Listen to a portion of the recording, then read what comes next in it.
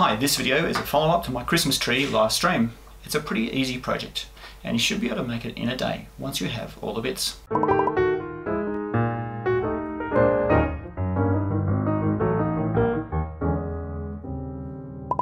was originally going to run my 10,000 subscriber giveaway this week, but thought I'd delay it until next week, as I have a few finishing touches on. So it's tutorial week this week. This project is pretty simple. I had a bunch of RGB addressable LED strips that would display a roaming Santa. There were 10 Ls that could throw snowballs. Once Santa was hit, it'd leave an orange smear, but then respawn 5 seconds later.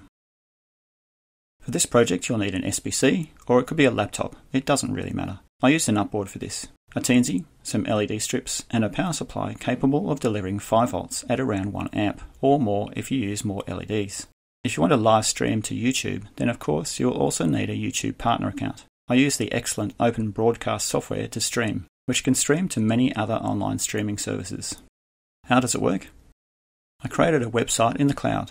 Well, actually, I prefer sheep, as they sort of look like a cloud anyway, and placed 2 PHP files there. One was the main page called index.php, and another called throw.php, which would be called when someone clicked on one of the ELF buttons. The throw PHP script would connect to my broadband router, which would redirect to an SBC on the local network, and issue just 1 byte, which was whatever snowball someone had just thrown.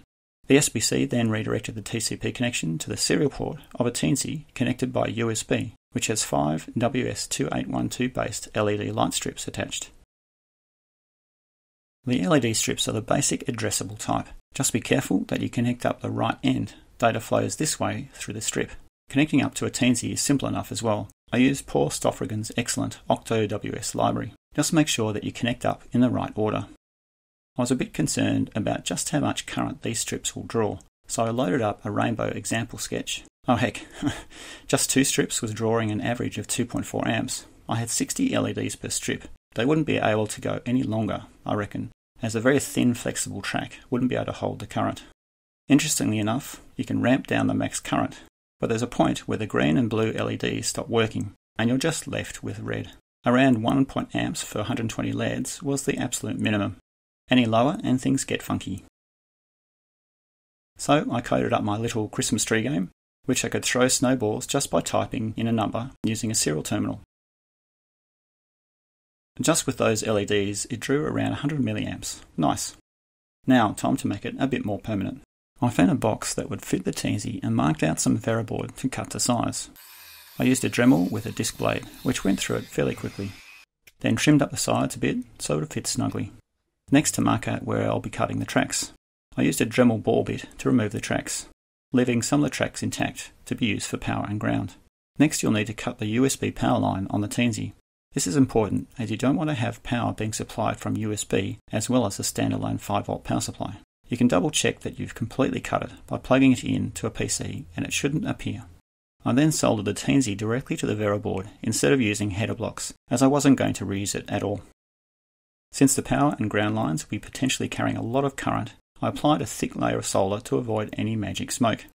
Moving on to the LED strips, the ones I bought had a male and female connector on each end, so I cut the far end off on all of the strips, stripped down and tinned up the wires, and started to solder each one to the power lines I'd created. If I was going to do it again, I'd leave the solder thickening of the power and ground until after I'd soldered everything up. Next, on to soldering up each of the data lines. Make sure you wire up the strips in order, otherwise the display will look a bit funky. And there we have it, all the LED strip connectors wired up. Next, to wire up the power and ground wires to the Teensy. First the ground wire, making sure to cut off any excess wires, then the power line. If I was going to do this again, I wouldn't place the LED strip wire so close to the Teensy 5V pin. Next, onto the power connector. I used the standard Molex type, as I was intending on using a standard PC power supply, which would have plenty of juice, and cut the 12V lines, which aren't needed. I made 2 holes for the power and ground wires in the case, poked them through, and soldered up to the 2 power lines I'd created on the Veriboard. I created 5 holes on the side for the LED strip cables to poke out, then shoved everything into the case as best I could, making sure that the LED strip wires were in the correct order. There you go, a neat little package that won't catch fire. On to testing. I connected up all the strips and temporarily powered it up from my bench power supply. Current draw was fairly reasonable at around 300 milliamps. The Teensy appeared as the usual serial device on my Linux PC, so a simple matter of sending commands to the Teensy like this. Poor Santa, didn't stand a chance.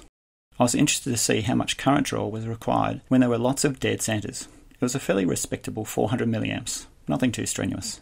So, this was a PC power supply I ended up using. Fairly basic one that didn't require a 12-volt load for it to work. Connected it up and powered it on. Yep, looks good. You can see poor old Santa dancing around trying to avoid the elf snowballs. The web interface was fairly trivial to create as well. I used JavaScript buttons to load up a PHP script which communicated to my Linux PC. Santa was a bit slow that time, but he respawns 5 seconds later. Next, to install the whole thing onto the Christmas tree. First, the UpBoard with Ethernet, power, Teensy USB, and 2 cameras to be used for the YouTube live streaming. Next, arrange the LED strips on the tree and connect them up to the little black box. Then the juice from the power supply. There you go, nothing can go wrong. Everything was all safely hidden away at the top of a bookshelf. I attached one camera to a mic stand pointing at the lower half, and another attached to the bookshelf on a stick pointing at the top half. Once everything was powered up, I logged in remotely to the UpBoard and ran an X desktop to VNC redirect, which allowed me to see what was going on the desktop, and the all-important TCP port to TCY redirect. SOCAT is really the Swiss Army knife tool of choice here. This will listen on TCP port 1234 for connections and redirect input and output to the Teensy serial port. So going through the command line, fork means that for every inbound connection, create a sub-process to handle it. Max children is set to 10 as we only have 10 Ls. Flush number equals 1 will flush all I/O. Raw means that we don't want any complicated handshake. Read bytes equal 1. This will limit the amount of data to only 1 byte, as that's all we should be getting anyway. Oh, by the way, the no-hup will ensure that when I exit from this login, the process won't be killed. I'm also further guaranteeing no funny business by redirecting standard input away from the login session. Next, onto YouTube live streaming. I use the rather excellent Open Broadcast software. This allows you to combine all sorts of input streams like static images, rotating images, and video streams. First of all, you'll need to obtain the live stream key from the YouTube Creator Studio and place this key here.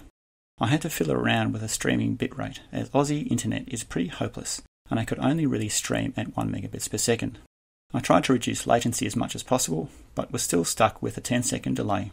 Oh well, once everything was configured, just click on Start Streaming and you're live. Easy. I also wrote a quick and dirty Perl script that would fire off random snowballs if no one was online. Yep, that seems to work. And I could also throw snowballs from my phone as well. For this, I used an app called SSH Control, which allows you to send arbitrary TCP data to servers. So, a few interesting stats for you. Over the course of a week and a bit, around 700 of you threw over 30,000 snowballs. Unfortunately, I forgot to record how many times Santa was hit, so that's going to remain a mystery forever. Thanks for watching this quick tutorial. Let me know in the comments below if you made one yourself.